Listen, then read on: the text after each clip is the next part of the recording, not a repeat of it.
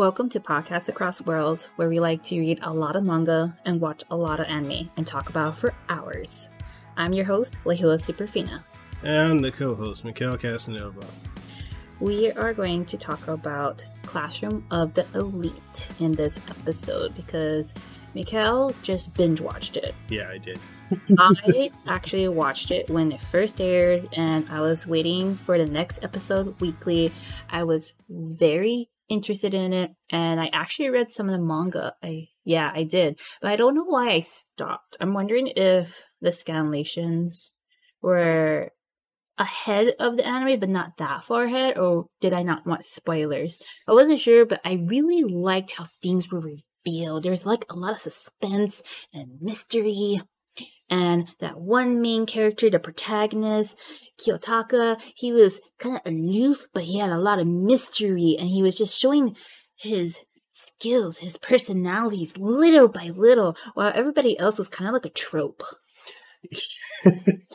Right? They look like characters straight out of the like trails of Cold Steel. Like even I honestly think it's the same artist. Really? It looks okay. So put it this way: if you were to put Ring Schwarzer next to Kiyotako, did you not see it? Like it looks so much like characters straight out of trails. So anyway, one thing about Kiyotaka I thought was really cool was how like they showed the mystique and mystery of his character through his eyes, specifically.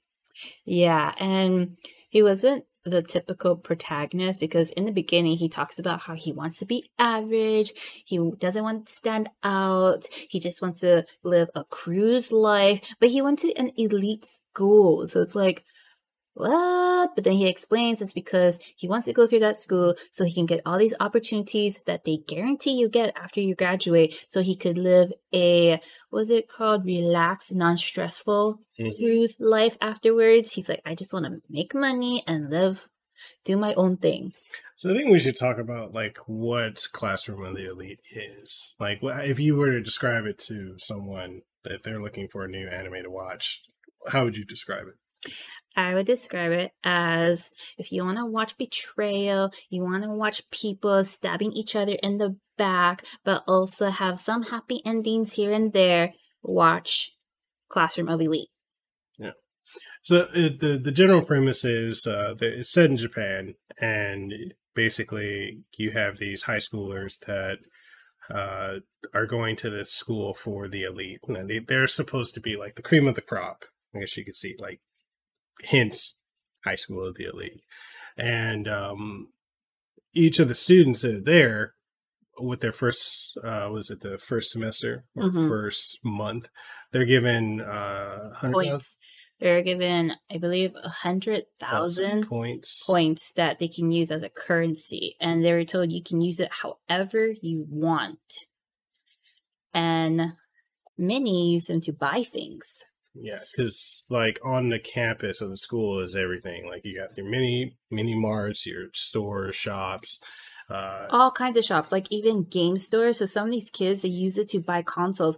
And I kid you not, didn't they have like a Switch on it? Yeah. It's like, what? But they didn't say it was a Switch. Yeah, like it's completely like they have the capability of like going to like even like entertainment outlets too, like movie theaters and stuff for fun. It's like literally a little town specifically for these students. I don't remember, but was that the only thing people used to buy things? Like they didn't use their regular money either? Or was it just points only? Oh, weird. So it's like you can buy anything you want, but you can't use the money your parents are giving you. And the interesting thing is what she said, you can use the points to buy anything, and that means literally, because you can literally buy anything with those points if you have enough of it. What I liked about this is when they first announced about the points, they're like, ooh, here's something cool and shiny. Here's something that we're giving you as a benefit because you are part of this elite school. You deserve these points. Use it however you like. Like they're making it like a reward, something that's amazing. And that's it. And then later on, they reveal, okay, you earn points through these and you lose points too.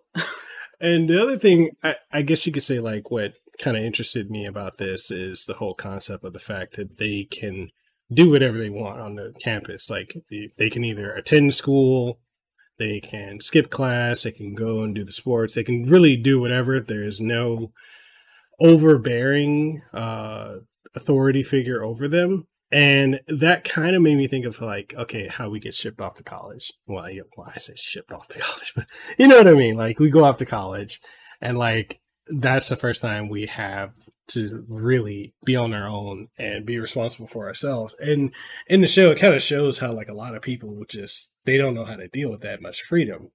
But there's a cost to that too, because each class is graded. And if you don't meet certain criteria, and that's not on an individual level, it's on a collective level, because there's classes A, B, C, and D.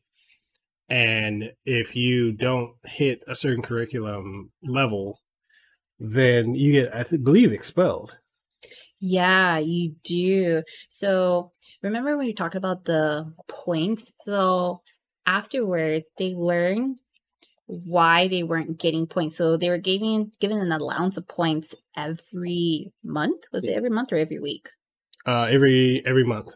Every month. And then at one point they weren't getting the same amount of points. Actually, they didn't get any points. Yeah. They're like, teacher, what's going on? And the teacher's like, you guys are the worst. She's like, you guys are shit. And you are at the bottom. And she's explaining why. And then they're asking, why didn't we get any points? And she's listing everything they've done. Missed class, skip class, sleeping in class, going on their phones, not paying attention, failing scores. She listed everything, like they noted everything they've done. And she said, we calculated and you don't deserve any points. Yeah, she was brutal. And they were like, what? We didn't know this. And she's like, well, how do you figure you're going to get points? You thought it was just going to be handed to you? You need to work for these points. And you thought you could just breeze through the school? How idiotic of you. It was like reality hit them in the face hard. Yeah, she had no chill. Like, she was so intimidating. And it's so crazy because, like, you could tell, like, there's a lot of, like, mystery and intrigue, like, behind her. And, yeah, like, the presentation of her, because it's like, you don't get the impression from, like, the first couple showings of her that she doesn't like the students. She was more aloof. She not aloof, but more like indifferent, like she didn't care. And it's sort of like she already had like a preconceived notion. Yeah, that they're gonna fail. She's like, I don't care. You do what you do. It's your own damn fault. That's what it seemed like. Yeah. Because I feel like all of those students were there based off of their entrance exams scores. Mm-hmm. And this class D, had the worst scores, but they passed. Yeah, I definitely see that. It really, yeah, because wasn't it like the rank of your class also ranked where you were on like a societal standing? Because like class A, class B, class C, class D, our main character Kiyotaka, he's in class D, and Suzune, she's also in it too. We'll get to her because she's interesting. Well, I want to get to her now. Okay, we can go ahead. I want to get to her now. She's like, "What is your podcast? I'm just co-hosting." Why are you going to mention that? Okay. Our podcast. So she was introduced. She was like the second, no, maybe like third character that was introduced. Mm-hmm. And she has that whole tsundere vibe going on where she's nice yet kind of bitchy at other times. And at what point was she nice? I thought she was a bitch the whole time. Well, wasn't she nice on the bus in the first episode and she offered her seat? Did she? Yeah, I thought she did, because the other character, Kikyo, she's like, excuse me, to her other classmate who she didn't know was going to be her classmate. She was telling him, can you give your seat to this old lady? These seats are meant for the elderly. And the other guy was being such a douche. I thought Suzune didn't give it up. I thought she did. She said, "I'll give my seat." Oh. And then that's how they first met each other. And then she spoke to Kiyotaka and she's like, "You think I shouldn't have given my seat, huh?" And he's like, "I don't care. You do you." And that's the thing that's kind of interesting is like how they really go to great lengths to showcase he does not care about any of what's going on and or any of the people there. And you would think like, oh, he's a trope character, because the thing is, it feels like it's a satirical look at the tropes that we see so much in anime and manga. I agree. And like you look at Kiyotaka and how he's just like, oh, he looks at everyone, you're a trope, you're a trope, you're a trope, you're a trope. And you think he's a trope, but he's not a trope. You know how he's like looking at everybody, you're a trope, you're a trope, you're a trope. It's more like he was reading people. And he's like, oh, you're this type of person. These are the things you're going to do. I'm going to predict everything you're going to do so that way I can respond to you a certain way that's beneficial to me. Mm-hmm. And one of the characters he totally did that to was Kikyo, because she's like the happy, bubbly person who's friends with everybody, who seems to be super kind. And he's like, okay, she's someone that vies for attention and wants to be liked by everyone. But he straight says it too, doesn't he? Yeah. But he also kind of knows that she can manipulate people. For example, when they had to do a study group because they needed to have passing scores to get points. Mm-hmm. And they were trying to get these 3 or 4 guys that had the worst scores ever. And those guys were like, nah, I don't care, whatever. Mm-hmm. But then when he used Kikyo, they were like, yeah. They totally agreed because she asked them. Well, you remember also because Suzune was trying to take the lead on that. And her attitude was not helping. She does not have that friendly aura like Kikyo does. She has an RBF. Except her RBF isn't just a physical trait, it's a state of being that she's stuck in perpetually. And she also has like a monotone voice. And the only way you can truly understand what she means if she says it out loud, like she speaks out her thoughts. What's it called? Being eloquent. Be articulate. She needs to articulate her thoughts, or else people would just think she's being a bitch. Yeah, she's just not very good at it at all. And she's got like a superiority complex, and you can read very easily off from the beginning that she's got an inferiority complex that she's masking with her arrogance. It's just it's just so funny because she is like the textbook definition of a tsundere. So Suzune is the epitome of a tsundere, while we have these other tropes in the classroom that are introduced in the first episode. Like we have the guy who's the leader, who can be friendly with everybody, who everybody doesn't mind listening to. And then we have the supporting female leader who's like... Takuya Yagami? Yeah, he's like the boy next door. And I was thinking, oh, you're that person in the classroom.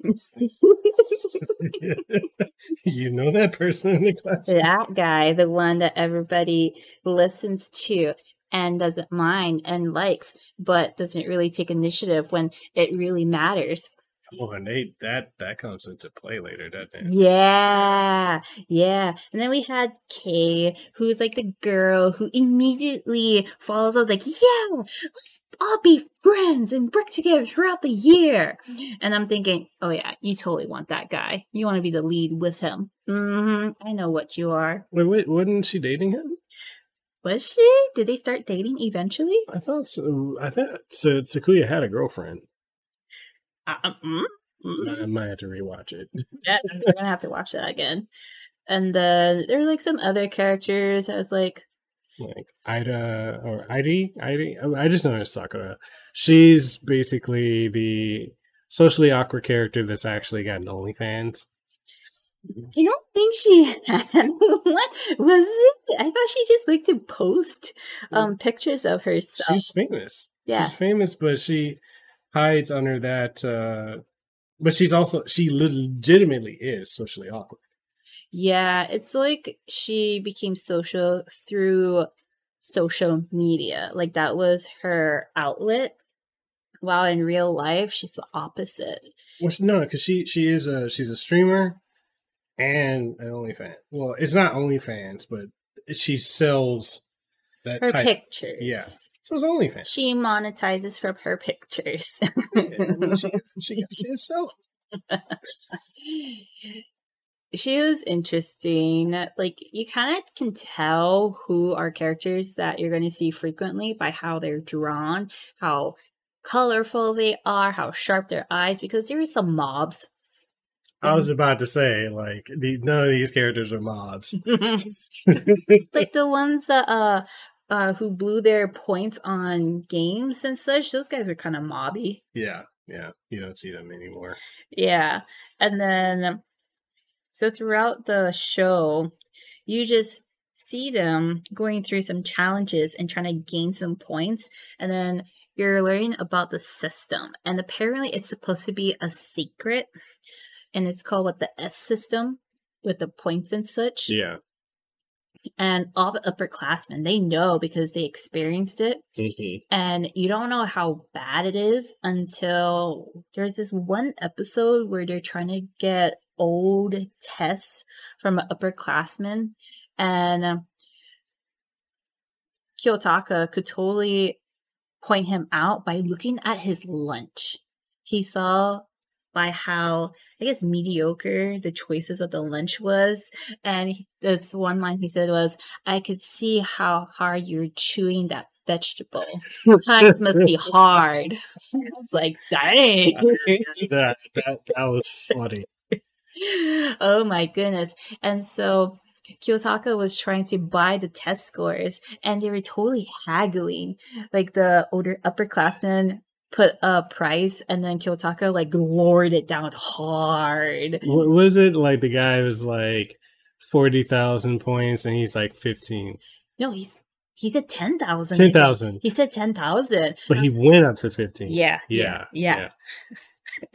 Like, dang. But that's how they could use points. They could use it however they wanted. And then there's like another episode where Kiyotaka was talking to this other girl from class B, I think, and she was super popular.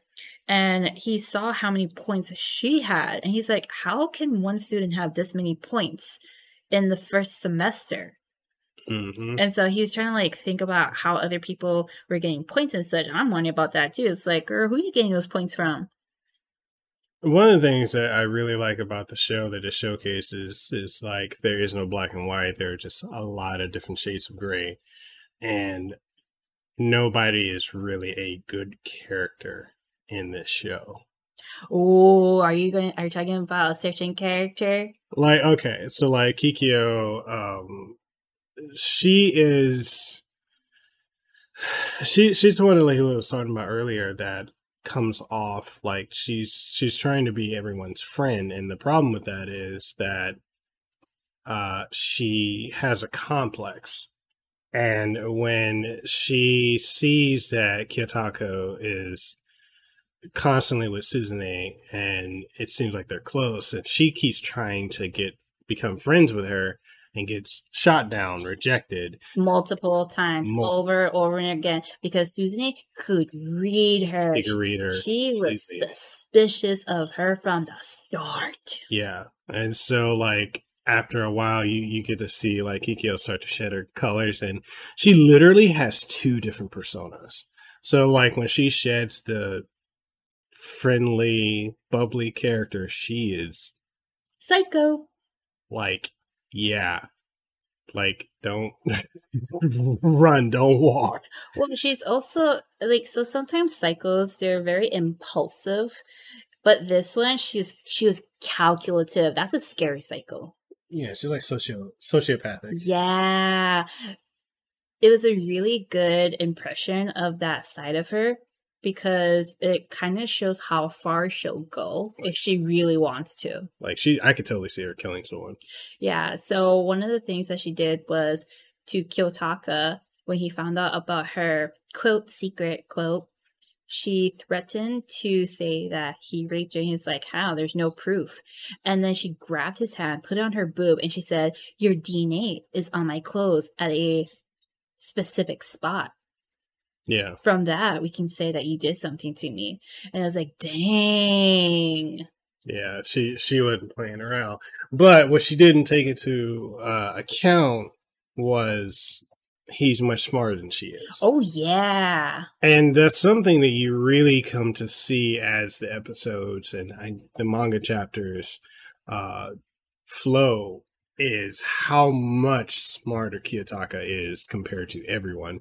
Even Suzune, who is the quote-unquote genius of Classroom D, he outsmarts everyone, including people in classes C, B, and A, including, I think, the staff as well for the high school. He's literally a genius through and through.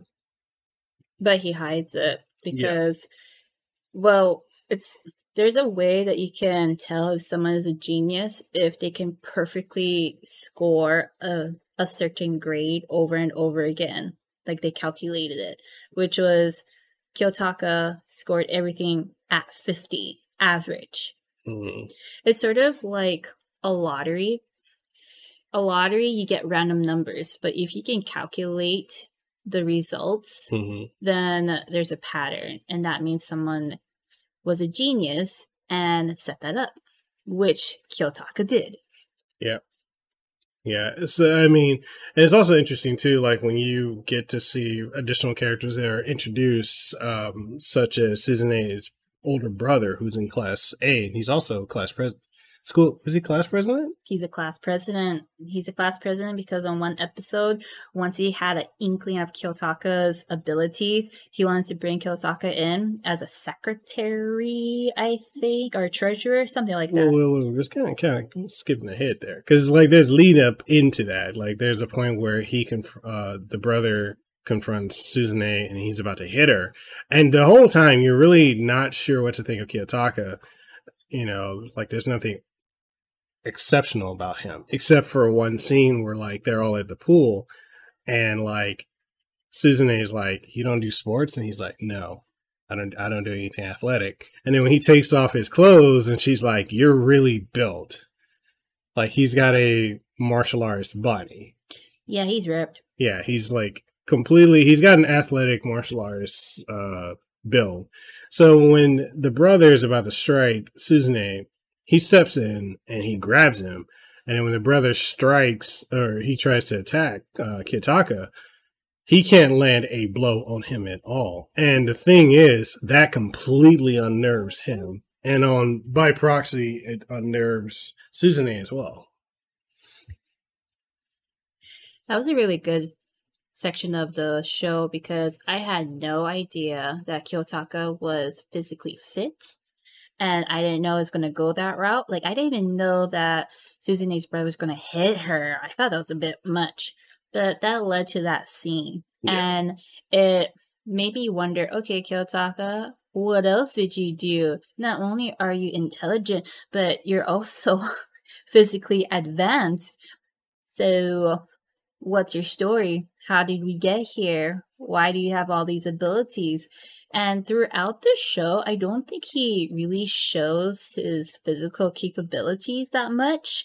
Like, he really hides it. He kind of gives off a sloth feel. Oh, yeah, he's the definition of a sloth. And he hides his abilities really well. And he doesn't really use it. Even when there's fights or... Okay, there's like a scene where he could have just beat up someone to shut them up, but he doesn't. He just uses words and mind manipulation. Like a lot of people that I guess throw their weight around or are very smart, when he's able to outsmart them and he actually does. He does intimidate them, but he doesn't do anything beyond utilizing their own downfalls. He sees what are their character flaws and plays it against them. And he does that to the point where it's kind of a contradictory because he doesn't want to stand out, and yet he keeps getting put in positions to have to stand out. And as much as he may assume that people aren't paying attention, he's got the attention of a lot of people.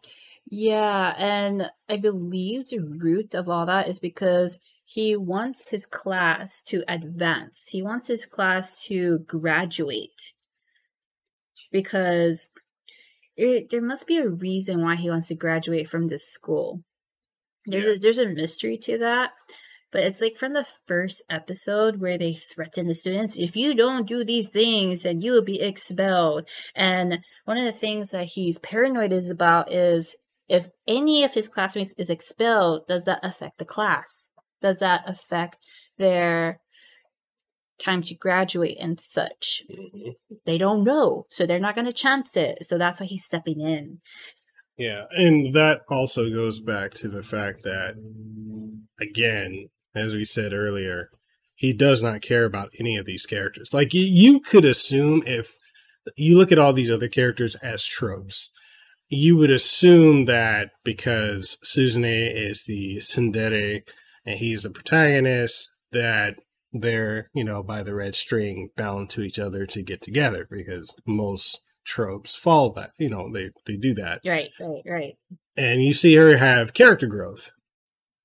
But while she's starting to develop interest in him, he has zero interest in her. He actually has 3 different girls interested in him. He kind of has a bit of a harem.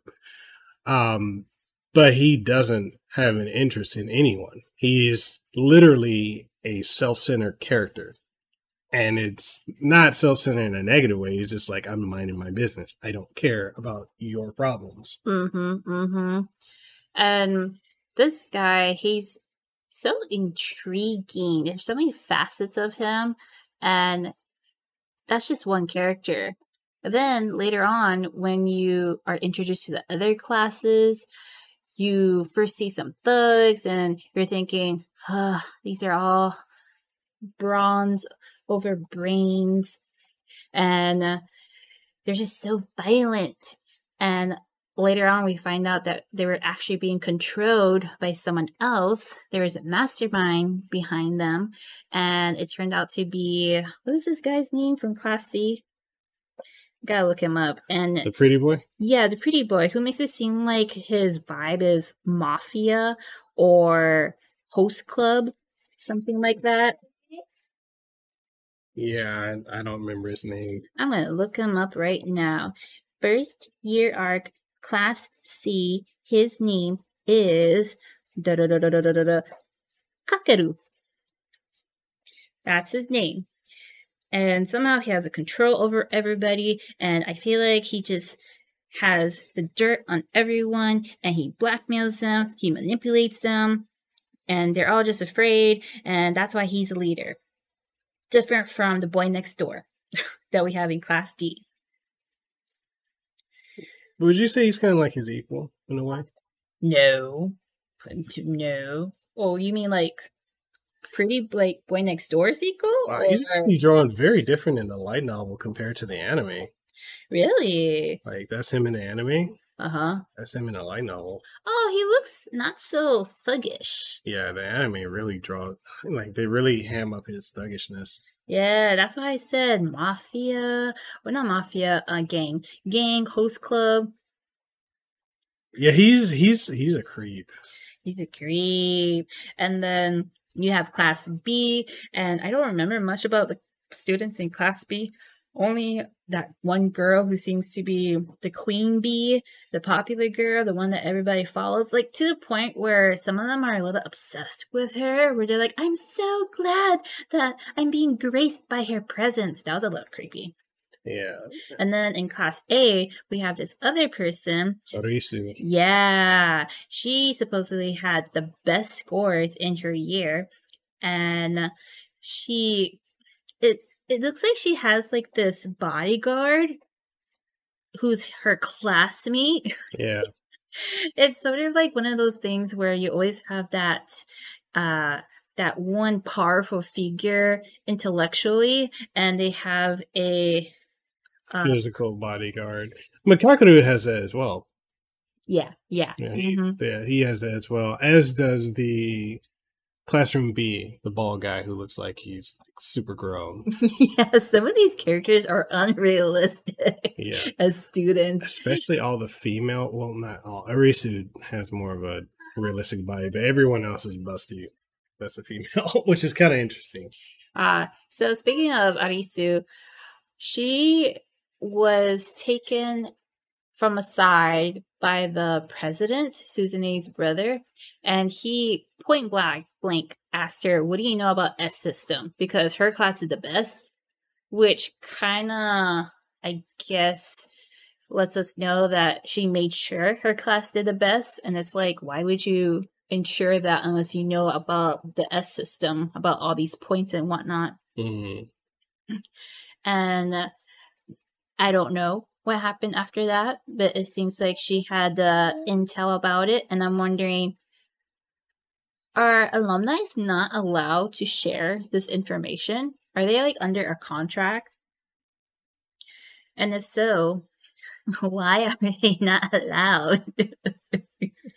And it seems like this school is really setting people up to go through like a survival of the fittest in society. Well, it's kind of like that in real life anyway, in a way. But yeah, it's basically, it makes me think of what is that show that kind of kicked off? I think it was a movie that kind of it was an inspiration for Hunger Games, Battle Royale. It makes me think of Battle Royale, where it's like instead of people like actually, it's like the other show you're watching too, where they have to outsmart each other, but they have to work together at times. Oh, Tomodachi game? Yeah, it's like that. And it's like you have to work together, you have to do certain things, but you still need to put your own interests first. I'm just wondering, why does this school have the system? Like, what's the purpose? They say they guarantee that the graduating students will be set in life. They'll have all these opportunities in colleges and such. But wouldn't you, I want to say cultivate these students to your ideal person and pave their life to use them after? Well, I think another way of looking at it, going off the title, Classroom with the Elite, is basically you're grooming the next generation that's going to take over and run the country. True, yeah. You know, like they are the leads, they're the shepherds, and everyone who's not in the classroom of the elite, they're the sheep.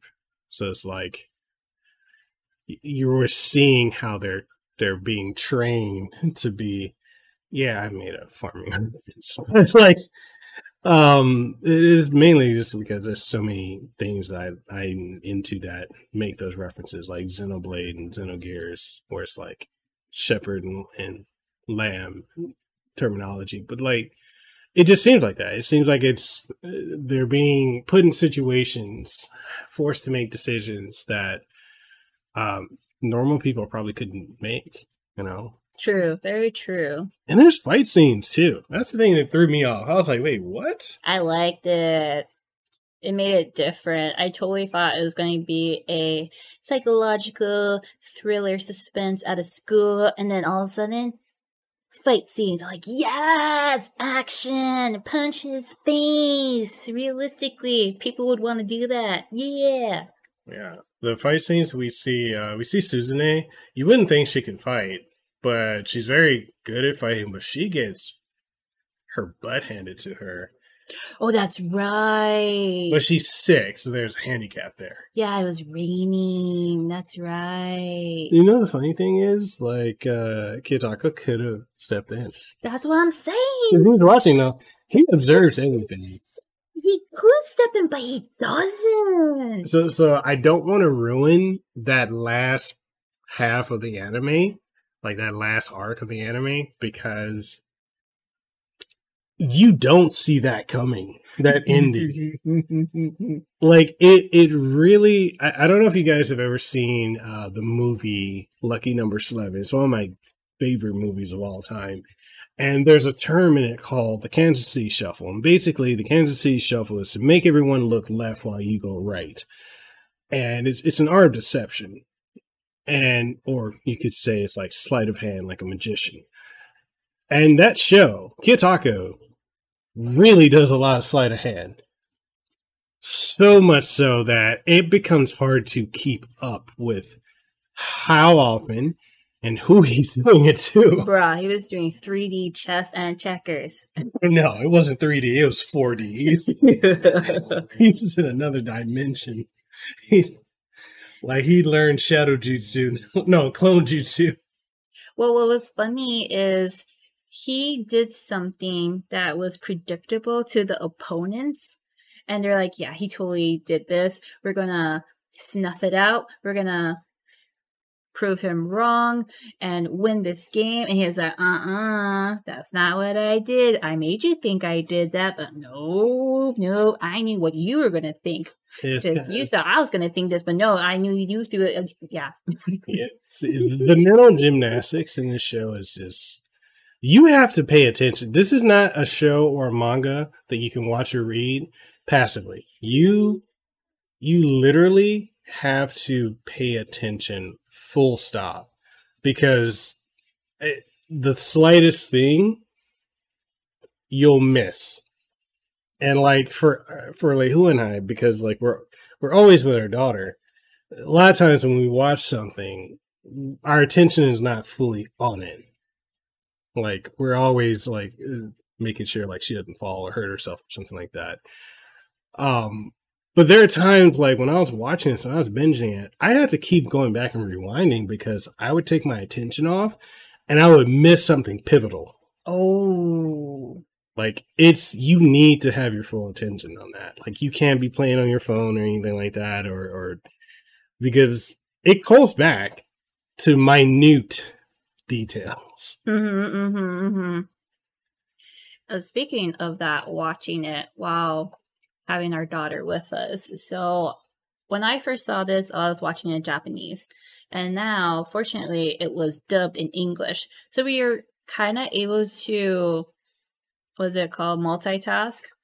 Kinda. I say kinda because, like Mekel said, you need to pay attention. Yeah. And new season's out. Season 2. It's dubbed also. I am making the decision of waiting until all the episodes are out and then binge it. Yeah. What are you planning to do? I'm going to wait. What I'm going to do is I'm going to read more of the manga, read up to season 1, because I would like to come back and talk about like the differences between like the anime and the manga, because like there's so many anime that I start reading the manga and then the anime just starts to annoy me because of so much that gets like cut out of it. Like you don't want to be spoiled. Yeah, and even then, like if I'm watching an anime, a lot of times I'll read the manga up to the point where I'm at and stop. That's why, like for instance, My Dress Up Darling, I've not read past where the anime is. Same thing for like Nagatoro. Stop! Don't Bully Me, Nagatoro, which I think the next season's got announced already. Ooh, yeah, ooh. That's coming out very soon. Just yeah, I want to wait because I want to enjoy it. I think, and that's also kind of diving outside the topic of this anime. I think where we've gotten with like Netflix and these streaming services giving us entire seasons that we can sit and watch in one go. I was doing that. It spoiled us because can you imagine, like, say we go back early 2000s, go back to the 90s, there was no concept of something like that. Nope. And if you watch a show, it gets good 2-3 minutes of commercials. Yes. You know, it's so annoying. Like there's like now, I get annoyed when we watch stuff on Peacock. Like we watch, because of her, I blame her. I'm into, Real Housewives. I'm into like Southern Charm. I might start watching Vanderpump Rules. Vanderpump Rules. Oh. I might start watching that stuff. But it's like, I get annoyed when Peacock has commercials. I even watched it. Well, the other reason I have Peacock is WWE because of the pay-per-views or premium live events. Let me get that correct. So when I have to watch commercials, I gotta know. I'm like, why I gotta? But then there's an option to pay more. I'm like, oh, I could sit and wait. Because, it's kind of like with YouTube. Like, we make YouTube videos. We put commercials in there. People are like, oh, I hate commercials. But they on the other side say, yeah, they got to make their money. Right. I know. I went on a complete tangent. So. Yeah, I want to binge it because when I was rewatching it with you, I was so enthralled. I was like, what happens next? What happens next? I got to watch the next episode. I like that feeling. Yeah.